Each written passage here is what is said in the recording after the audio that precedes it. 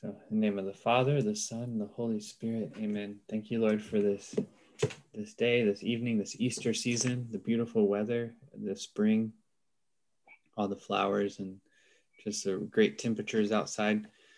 I want to praise you, Lord, for this writing of St. John Paul II. Thank you, all that he's taught.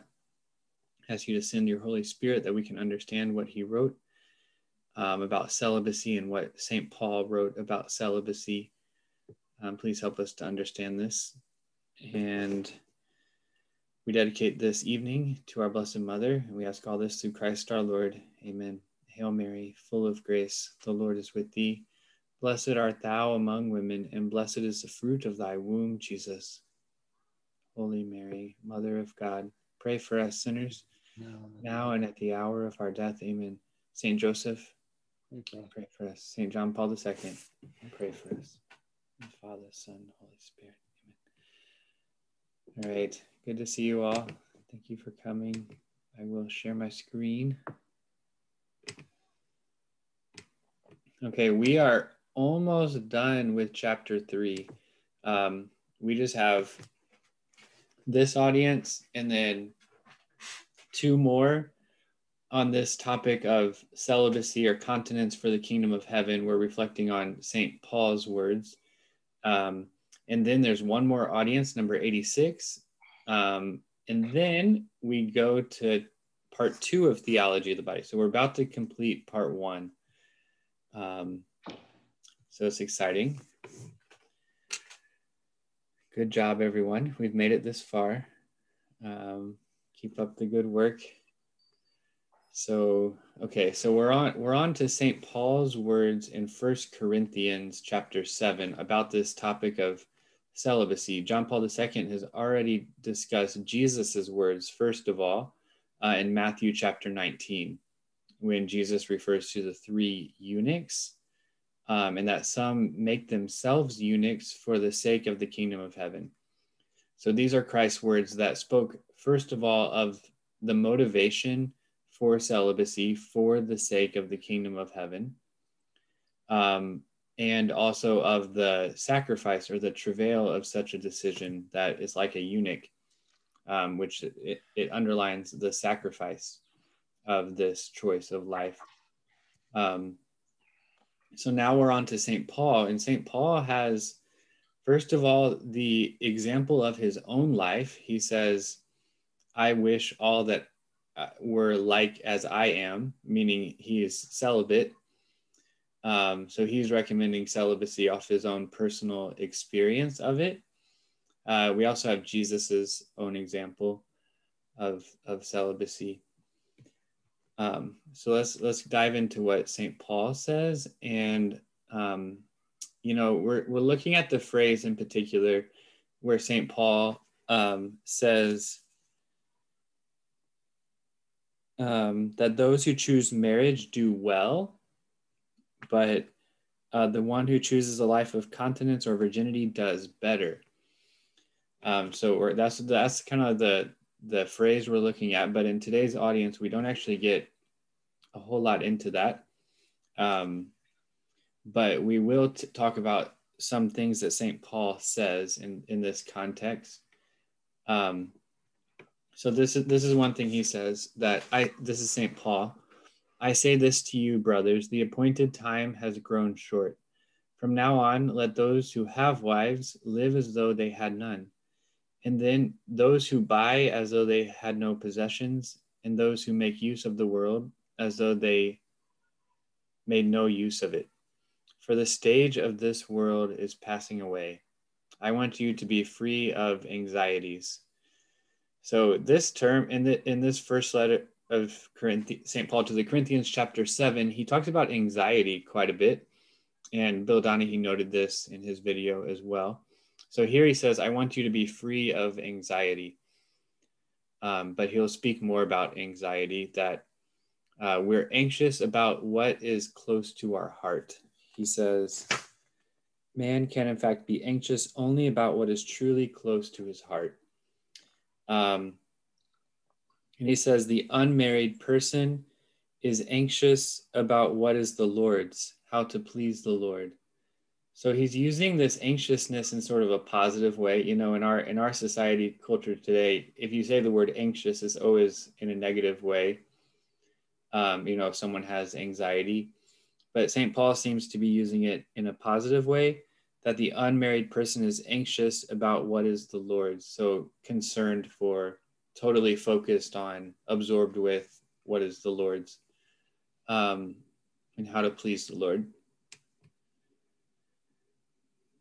Well, not only does he, not do she, not only does he formulate the principle and try to explain it as such. So this is St. Paul formulating the principle of celibacy, but he ties it together with personal convictions born from the practice, his own practice of evangelical counsel of celibacy. So St. Paul will talk about celibacy and the reasons for it, but also based on his own life experience of living that. And St. John Paul II calls it the evangelical counsel of celibacy. We remember that celibacy is not a command of Jesus. It's not a command, but it's a counsel. So the apostle, St. Paul, writes to his Corinthians, not only, I wish that all were as I myself am. So he's not only saying, just do what I do, but he goes further when he says, in reference to those who marry, still those who marry will have troubles in the flesh, and I would like to spare you that. So those who marry have trouble in the flesh. So St. John Paul asks, what are these troubles in the flesh that St. Paul is talking about? Does this have any sign of Manichaeism that would call the body bad or marriage bad? And St. John Paul II is clear that St. Paul does not have any Manichaean tendencies. So he's not saying marriage is bad in any way. But he says that what are these trials in the flesh that a married couple will have? He says this in this realistic observation, one should see a justified warning for those who think, as at times young people do, that conjugal union in life should bring them only happiness and joy. So marriage is hard. You know, Jesus says, take up your cross and follow me. So a lot of times young people will have this idealized view of marriage that it's going to just be so happy and everything, but it's tough. You know, it's hard. We can only do it with the grace of Christ. So, and these troubles are often trouble. So now John Paul II is getting into what are these trials of the flesh, these troubles. These troubles are of a moral nature. So it's about love. How can the couple truly love each other? If he thereby intends to say that true conjugal love, exactly the one in virtue of which the man will unite with his wife and the two will be one flesh, is also a difficult love. He certainly remains on the grounds of evangelical truth, and there is no reason to detect any symptoms of the attitude that was later to characterize Manichaeism. So in this interpretation, St. Paul would be speaking that married love is difficult. Okay. So now we're going to look at that phrase, the anxious. The unmarried person is anxious about what is the Lord's, how to please the Lord. So the context of the verb be anxious or seek in the Gospel of Luke, Luke was a disciple of St. Paul, indicates that one must truly seek only the kingdom of God, what constitutes the better part, the unum necessarium. So this is from the Gospel of Luke, that this is the meaning of to be anxious, to be totally concerned about the kingdom of God. This is what the celibate is called to do, as we're all called to do. We're all called to be focused on God as well, but the celibate does it in a unique way, in a special way. So man can in fact be anxious only about what is truly close to his heart. And then I just like this quote, and he put an exclamation point. So looking at, we're being anxious about what is the Lord's, and anxious about the Lord and how to please the Lord. So what is the Lord? What belongs to the Lord? Well, everything does. God created the whole world. So when the Christian is anxious about what belongs to the Lord, we're really anxious about the whole world. The object of the Christian solicitude is the whole world, because God created the world. The psalm says, "The Lord's is the earth and everything in it."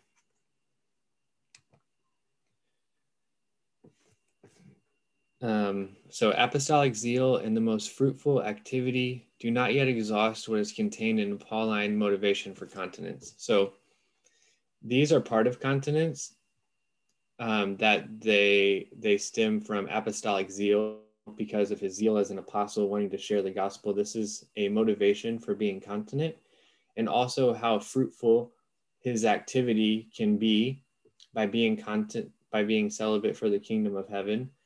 This leads to a very fruitful apostolate, a very fruitful work, much time to devote to work and all that. But this is not exhaustive. This is just the fact that it can bear much fruit is not the sole reason for continence, but it also includes this relationship with God. As we talked about earlier, that the celibate chooses celibacy, first of all, out of a response to God, a response to the love of the bridegroom. That the celibate responds in love with the total gift of self. So the unmarried man is anxious about how to please the Lord. This statement embraces the whole field of man's personal relationship with God. How to please the Lord. Like this is about our relationship with God. Okay, so that's all from that audience that I have. I have a few announcements. There's 2 upcoming Theology of the Body retreats that you're welcome to register for if you'd like to come. One is in Pittsburgh, or outside of Pittsburgh, at the end of May and early June. It's a Monday, Tuesday, and Wednesday. Another Theology of the Body retreat in Mexico City, June 10th through 12th. That's a Thursday, Friday, and Saturday. That'll include hiking in the mountains, mass outdoors, and a walking pilgrimage to Our Lady of Guadalupe Basilica. You're also invited to join us for the Rosary every night at 9 p.m. on Zoom, and the Divine Mercy Chaplet every day at 3 p.m. on Zoom as well. And finally, if you would like to support me and my mission, you are welcome to. I offer courses for free. I offer things like this for free. But I'm getting ready to go to Ukraine to hopefully continue this Theology of the Body work. So if you'd like to donate, you can, but I'm offering everything for free. So just if you feel called to support me, you are welcome to. All right. So what were your thoughts or feedback to this audience? Nick, real quick, sorry, I was on mute. I have a question about the Mexico City retreat. Yeah, sure. Is it the full 3 days? So like people would need to arrive before June 10th and plan on leaving after June 12th? Yeah, so it'll start like in the morning on June 10th. And then it'll end. We're not sure on the timing exactly of the start and the ending at this point, but yeah, it'll probably be those full 3 days. On Saturday, we'd probably not end too late. We might end by early evening or something like that. But yeah. Okay. I'm going to talk more with you about it. Okay, awesome. Yeah. Do you have plans for after 9 o'clock on Friday? Say that again? Do you have plans for after 9 o'clock on Friday? For this Friday? Yeah. I don't think so. We can talk. Yeah. Okay. We usually have the rosary, but yeah. At 9. But yeah, we should find time. Yeah. Okay. So wait, the rosary is at 9 every day? Yes. 9 p.m.? Yes. Central but not time. on Mondays. No, every day, even on Mondays. But, oh, wait. Central time. So that's 10 here. Sorry, Yeah. my brain is, the timing is, okay. Yeah. Sorry. Yeah. Might be able to do it at 10. I'm Okay. usually winding down for bed by then, but. Awesome. Yeah. Yeah. Join us. That'd be great. Yeah. For some reason, I can't see the images on my WhatsApp on my iPhone. I might have my settings Oh, geared on okay. that. So,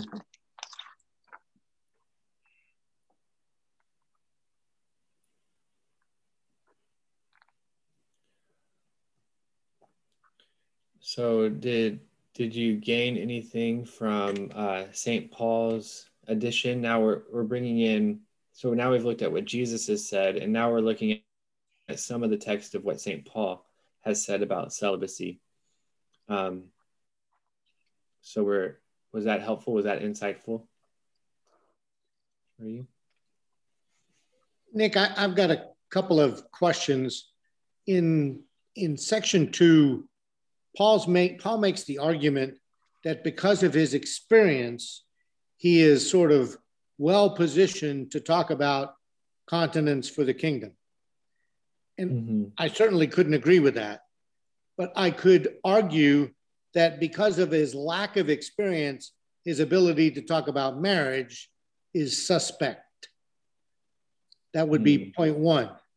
Point 2, in number 9, I guess I'm not sure if it's a quote from either Paul or Pope Paul, and you showed it on your slide. It said, the unmarried man, and then it continues, man's personal relationship with God. And the way that's worded, because it's talking about continence for the kingdom, it kind of leaves woman out. That's in 9. Oh. Uh-huh. Normally it's worded in a way where you would say it's mankind, but in this case it's not. It's worded to arguably mean male man versus female woman. Huh. What makes you think that? Or why is this one different? The unmarried man, that is not an unmarried woman, that is an unmarried man, male. Oh, okay. I got you. Even if I think we can apply it though. Like it's the same, right? I mean, the truth that he's saying, I think, is applied to both male and female. Like, I'd probably say I don't disagree, but if I were a member of one of the orders of consecrated women, I would say, wait a minute, why is this worded so patriarchally? Why is this worded so somewhat anti-consecrated womanly? I'm just making that point. The way I read it, it certainly was, maybe it's in the culture of St. John Paul, maybe it's the translator who didn't translate it correctly. But again, I think we need to be cautious as we talk about individuals who have continence for the kingdom as either male or female. It's just not only priests. Yeah, it's both. But it reminds me of the example, even Jesus he said when in the second chapter of Theology of the Body, that a man who looks at a woman with lustful desire has committed adultery with her in his heart. So Jesus uses the example of a male. But John Paul II is also clear that this truth is also vice versa. Women towards men can also have that same look with lust as well. So I think using an example of one doesn't exclude the other, you know? And I agree with you, but remember that that's where I have an issue with John Paul's ancient translation, where he calls the woman in that's 5:27:28, an adulteress, which is obviously not a male. Mm-hmm. I just think it's something we need to be sensitive to as we look at teachings, whether they're of Jesus or of the early church fathers or of our more recent saints like Pope John Paul. Mm-hmm. Nick, Grant, I think that's a really good point. Mm-hmm. But often it gets confusing. Yeah.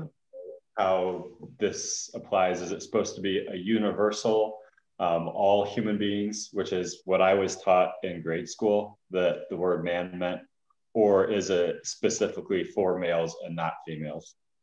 So yeah, I agree. It is confusing, and sometimes people use it one way and sometimes they use it another way. You know, I was thinking about your first point. And it's true that it is a weakness of pastors and priests who are celibate, that they don't have the experience of what a married person goes through. John Paul II talked about that at the beginning of Love and Responsibility, I think, where he said, like, even though he doesn't have the same experience that married people do, the fact that he's walked with so many of them and has counseled them and has shared life with them, he gets an insight into lots of different people's relationships, which is a really valuable perspective. And I was thinking about the life of St. Paul, how he is probably the same way. Because if you like pick up the clues of the story of St. Paul from Acts of the Apostles and his writing, St. Paul was very much a man of the earth, like meeting people where they're at, hanging out by streams, talking where people are washing their laundry, working for a living, making tents, going to do missionary work with husband and wife couples, honoring the churches that's at Timothy's grandma's house, and just all sorts of things. He was really involved in the life of people. And so I suspect that he also had a lot of insight, not personal experience, but insight into what it meant to live the Christian vocation to marriage. And he even talks about bishops, and how this is what their marriage needs to look like, which from our 21st century perspective is kind of judgmental when we look back, like, hey, if your family's messed up, is it really your fault? St. Paul left that experience or that advice that a bishop should only be married once.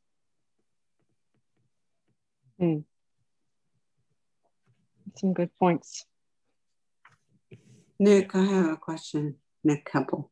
When you were in Austria, your school, you said you were surrounded by Byzantine priests. Mm-hmm. So their tradition allows for married priests. And were any of those priests married?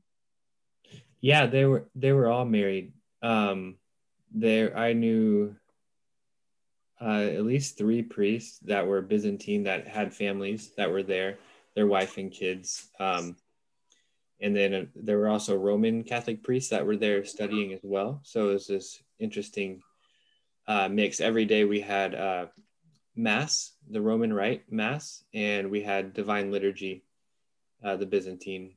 Yeah, it was really eye-opening for me as a Roman Catholic to encounter priests and then see them on the altar, and their kids are up there, the altar servers.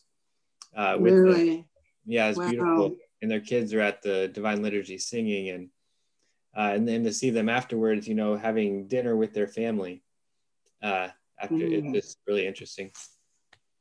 So when you read this, these chapters, in light of that, what are your feelings? I mean, I think all this, like teaching, it shows the glory and the dignity of celibacy for the kingdom. And actually, so the Roman Rite chooses its priests from men who have chosen to live a life of celibacy. So the choice for celibacy kind of comes first, or it's like a different type of discernment. and then the Roman Rite chooses men, and the Byzantine Rite only chooses bishops from those who are celibate. So they will ordain married men to the priesthood, but not bishops. So they'll only ordain bishops who are celibate. So they also value celibacy in the Byzantine Catholic Church, and this is also seen in they also have monks and nuns that are celibate in the Byzantine Catholic Church. So they also value celibacy, and I think all of this teaching is applicable there. So celibacy is still very valuable. Yeah. Nick, are the bishops often consecrated religious, like monks who were then later chosen? That's a good question. I'm not really too familiar, Amos.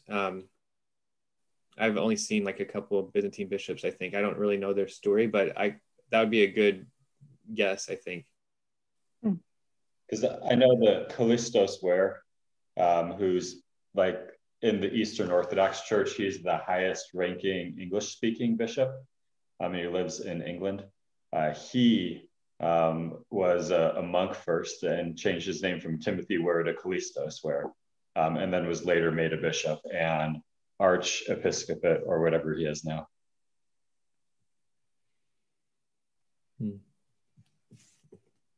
Nick, I just mentioned that some of this that we tend to think of as black and white because of various factors quickly becomes gray. In the area I am, 2 of the parishes that are adjacent to ours are currently led by priests who were both Episcopal and converted to Catholicism. They are Catholic, Roman Catholic priests, but have families. Yeah.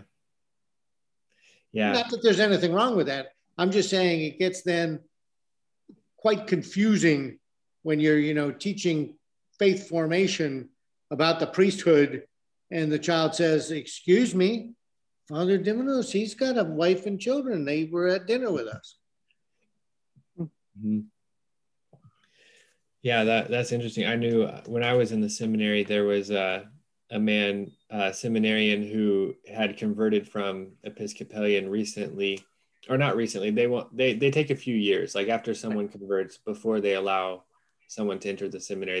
They want them to be Catholic a few years, and I think probably, I mean, it's up to the bishop, I guess, but so I talked to him, and it is just a very special a very special allowance of the church, right, for these Anglican converts who were working as ministers in their church. When they convert to Catholicism, they allow that, because I think it just shows that priesthood and marriage are not they're not opposed. Which we're not used to that in the Roman Rite. But the dignity of the priesthood, which is holy orders, which is someone being ordained in persona Christi, to be in the person of Christ. The Roman Rite chooses this for celibate men because Christ was celibate. That's one reason. So it's an imitation of Jesus, and for all the reasons that we've been discussing from the Theology of the Body, that John Paul II has been explaining why celibacy is a good thing. But it doesn't have, like, priesthood can also be with the married life, as we see from the Byzantine Catholic Church, that it is possible. But the Roman Rite chooses this discipline because of the value of celibacy. I think Nick Grant is right, that too often, like, children and even people who aren't super well informed about their faith think of celibacy and the priesthood as integrally related, like you need to have one without the other. And the truth is that the teaching of the church is that celibacy is a gift. It's a vocation and a calling. And the priesthood is a gift a vocation and a calling. And those two gifts don't have to go hand in hand. But it seems like an even greater gift when they do, simply because of the demands of the priesthood. But Nick is right. Like, we need to like reset our mindset about how we see these things and their integral relationship.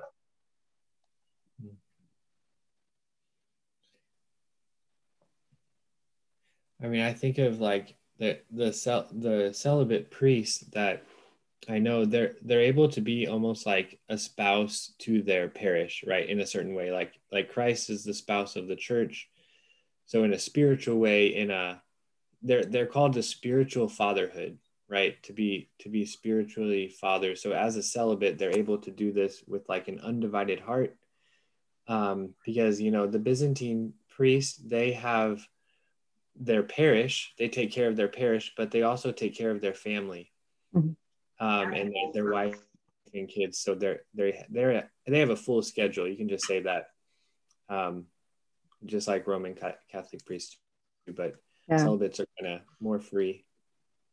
Yeah. I don't know if anybody follows Father Thomas Loya. He's a TOB priest, a Byzantine priest. His explanation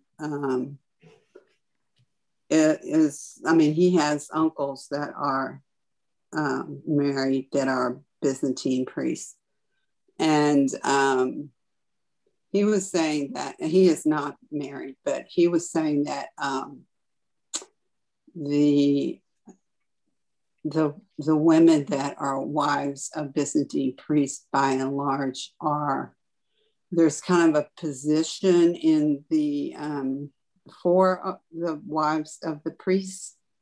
And so I'm curious if you observed that, like, it's sort of like she's kind of the mother figure in the Byzantine, is it called a parish? So she kind of has a role, a motherly role in the parish. My personal experience, the ones I've met, it didn't feel that way. I'm not saying that doesn't happen. Maybe it does. I don't know. Okay. But my experience of like, there was a parish priest I know that it just seemed like he was really in charge of the parish, and the wife had kind of nothing to do with it. She was at home with the kids, doing things at home. And then at the school I went, the wife was very involved at home with all their kids. They had a lot of kids, like 8 kids. But she definitely didn't have a public role or a vocal role this priest was sort of the pastor of the community. So he would be up there making announcements, being a spiritual father for the community, and he would hear confessions and all this stuff. But she didn't have that same leadership role. She was definitely a big part of the community, just being a member of the community, and definitely very influential, but not in the same way as him. Yeah. Okay. That's just from my experience. Sorry, go ahead. Sorry. I just found that the wives of these priests are super faithful. Like, they'd be daily at the liturgy praying, and when their husband was up there on the altar, they were out in the pews praying. Yeah.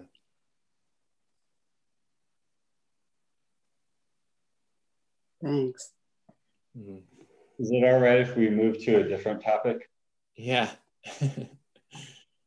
I want to hear your thoughts on anxiety, all of you, because St. Paul is saying that he doesn't want us to be anxious about the world. He wants us to be anxious about the Lord. So he doesn't want negative anxiety, but he does want the positive kind of anxiety where we are looking forward to doing the things of the Lord and striving after holiness. but I find myself anxious about vocational discernment. And I feel like I'm called to marriage, but not married, and wanting to be open in case God's calling me to something else. And that does create anxiety in my heart. And it seems like that kind of anxiety is the kind of anxiety St. Paul would not want me to have. But he didn't talk about situations like mine in his letter to the Corinthians.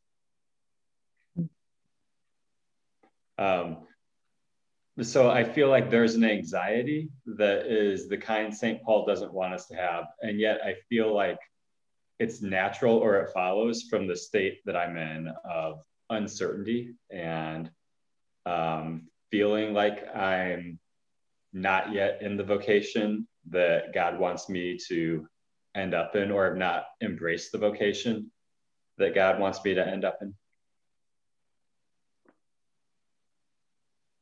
And so I think my question for all of you is, does that sound like a healthy anxiety or an unhealthy anxiety?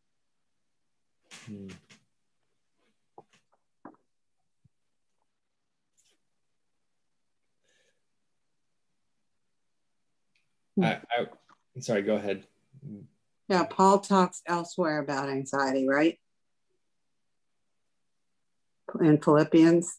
Yeah, Philippians, be anxious for nothing. At all, but present your needs to God with petitions full of gratitude. So I, as a married woman, can feel not married, but as a grandmother, I can feel anxious any day. I have to be grateful. Otherwise, I'm taking all kinds of things upon myself that really belong to the Lord. Otherwise, I'm God, but I'm not God. He's God, and I'm not. So I'm telling you things I've just learned about myself over the past few years, that I'm a burden bearer. I can take some of my kids' anxieties upon myself as though I could solve their problems. I can take my own problems as though I could solve my own problems. And the fact is, I can't. So it's a challenge to present your needs to God with petitions full of gratitude.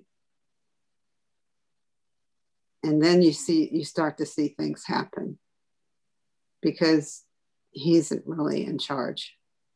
And that goes for anything. That goes, if you're praying for healing for someone, you start working really hard, praying really hard, this or that. Who's doing the healing, you or God? You know what I mean? I'm just learning these things. I'm just on the, in kindergarten with this stuff. But it's really transforming my life. And Paul he's got some wisdom there. I would say, I don't want you to be anxious at all. That's not the first time he said it, you know what I mean? So I think he's a good example of that. That's the way he lived his life. So that's how I've been trying to live.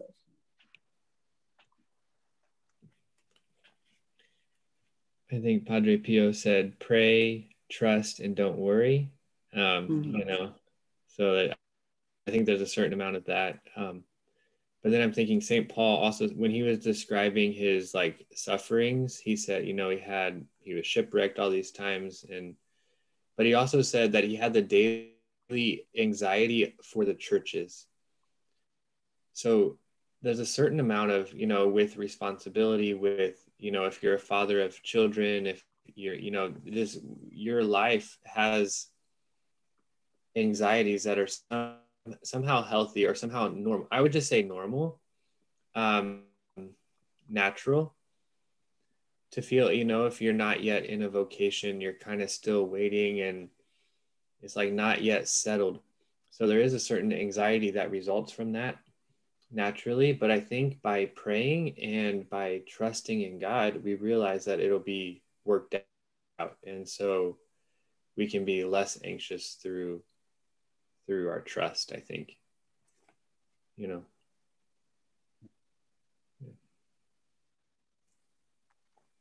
I think for anxiety, as someone who has an anxiety disorder, you said, is it a healthy anxiety or not a healthy anxiety? I mean, if you're ruminating, like I tend to ruminate, that's unhealthy. When St. Paul was talking about anxiety, I believe he may just be talking about like worry, or be concerned about, so to speak, concerned about the affairs of the Lord, or concerned about something. Sounds like you're more just concerned about what you want to do, more than just, having that anxious ruminating type of feeling. So yeah, that's kind of what my answer would be to you as far as that goes. I love what Mary said about anxiety, because I can resonate with that a lot. I'm also learning. So Bernadette, yeah. do you have any thoughts on what makes for a healthy kind of anxiety versus an unhealthy kind of anxiety? Is it simply the rumination and how much something runs through your mind and like the feelings it causes in you, or is there something else to it?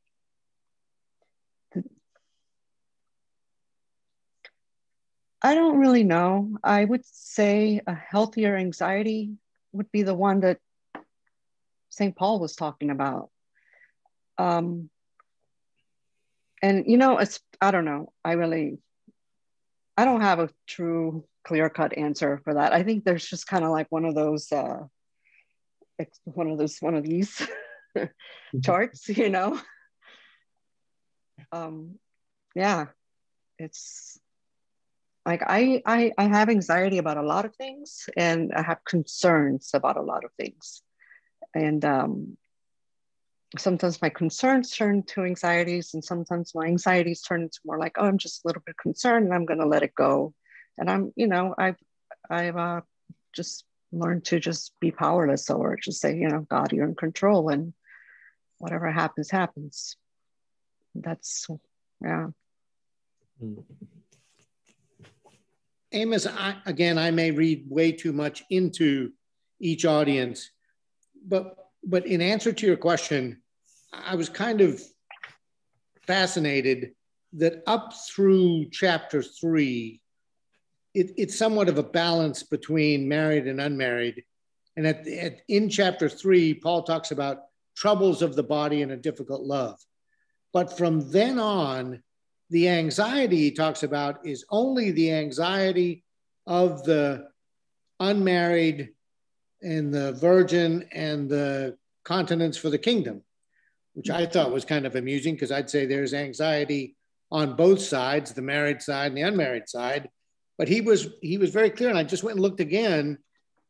His discussion of anxiety is focused purely on unmarried and those who've chosen continence for the kingdom.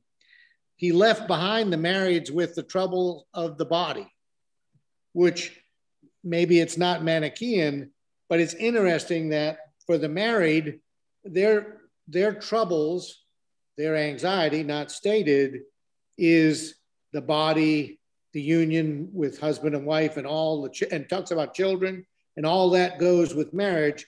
And then there is this specific anxiety, which I guess he's an expert in, of those who choose continence for the kingdom and the virgin or the unmarried life. I'm just stating that as a fact. That's the way I read it. But I also found that to be a little bit disheartening for someone who's reading it from one of the two perspectives and trying to gain insight on both sides of the house.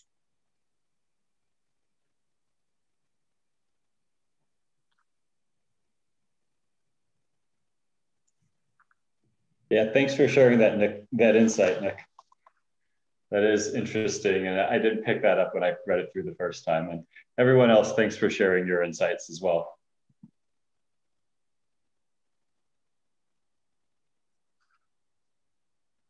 Good question. Thank you for bringing that up. That good question.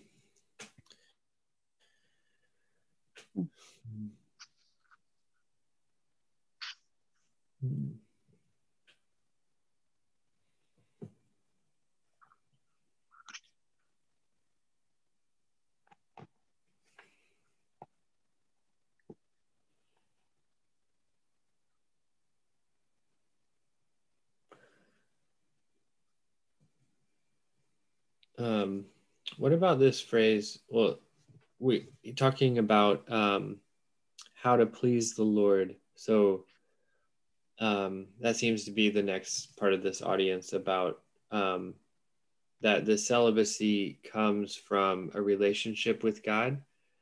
It's not only about that it allows the work, someone to be more free, to have more time to work. That's not the only reason. I mean, that's a good thing. It can be a good thing for the apostolate, to work hard and to have that work. That's a great thing. But that ultimately stems from our relationship with God, right? Like the relationship with God is first and prior, and then because of that relationship with our Father in heaven, that impels someone to work for the kingdom, right? To be fruitful. And so this anxious person is anxious about how to please the Lord. And then later St. Paul says too, like the married person is anxious about how to please his wife, right? And the wife how to please her husband.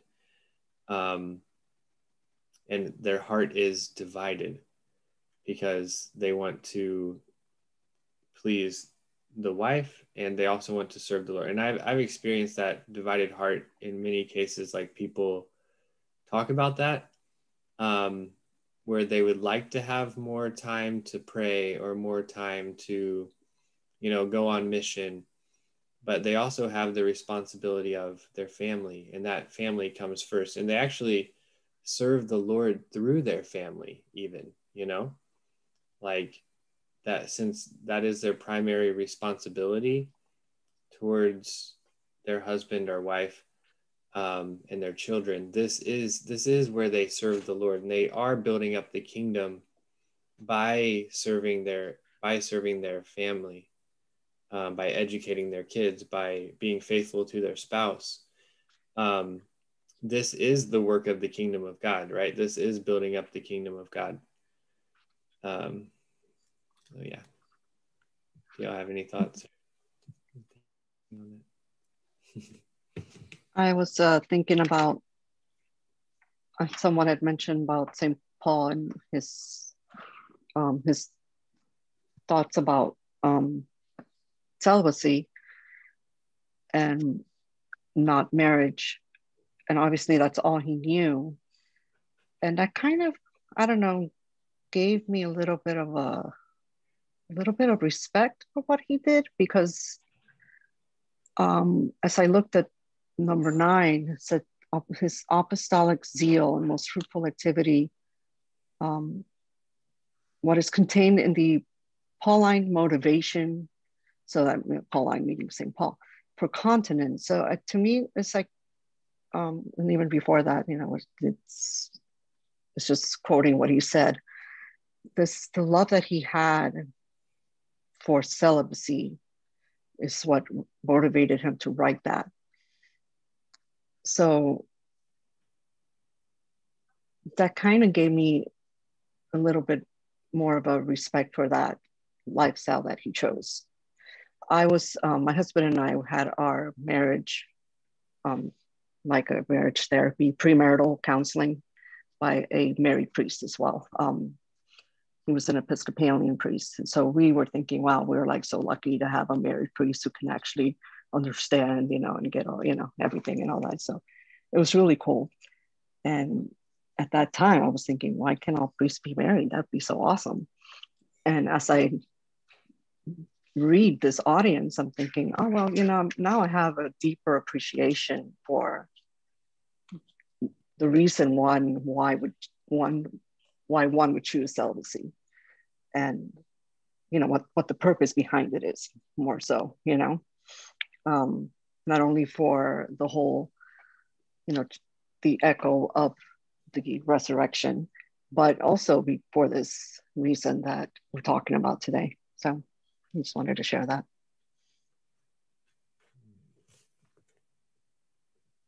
Thank you.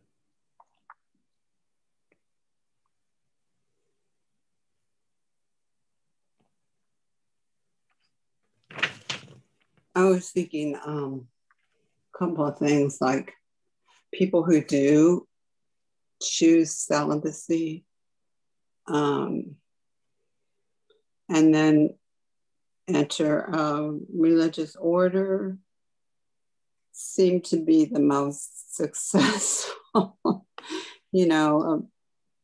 psychologically and I guess psychologically. I don't know. I think the diocesan priest seems to struggle the most,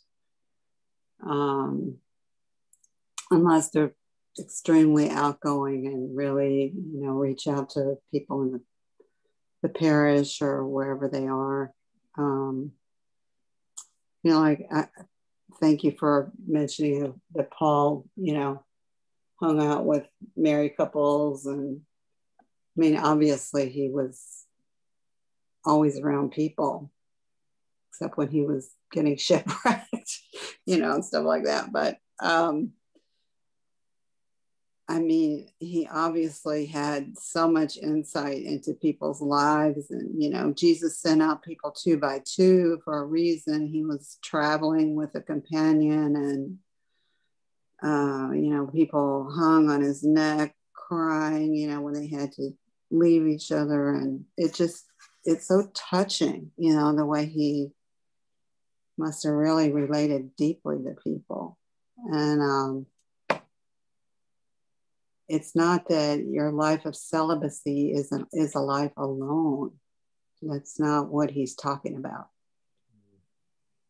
So, and I think Bill Donahue's talk, like at just about every opportunity, he was pulling out that idea of, the married person serving, like Nick, what you were saying, like serving the family, and the opportunities you have, like in just everyday life, to serve your own family, and in the ordinary day-to-day, what sometimes is drudgery. And the flip side is, I heard this. It wasn't anything Bill Donahue said, but it's something that really struck me a few years ago. A priest that gave a talk, and in it he was talking about self-serving prayer, like a woman who was at Eucharistic adoration, and she really should have been home with her kids. Mm. And that really struck me, because, there were really times when I really wanted to get out of the house, and it can be a temptation just to, go spend some prayer time when I'm supposed to be washing the dishes. So it's a balance. So that's all I have to say. But Mary, those were some great insights, and everyone else, you had some great things to say tonight. I unfortunately have to drop. Okay. Thanks for being open and sharing like that. That was really beautiful. Thank you. As always, Thank you. You're amazing. Well, maybe we should wrap up anyway. We're about out of time, but thank you all. So let's pray. Father, Son, Holy Spirit. Amen.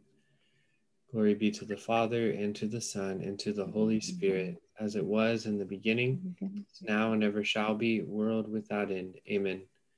Father, Son, and Holy Spirit. Amen.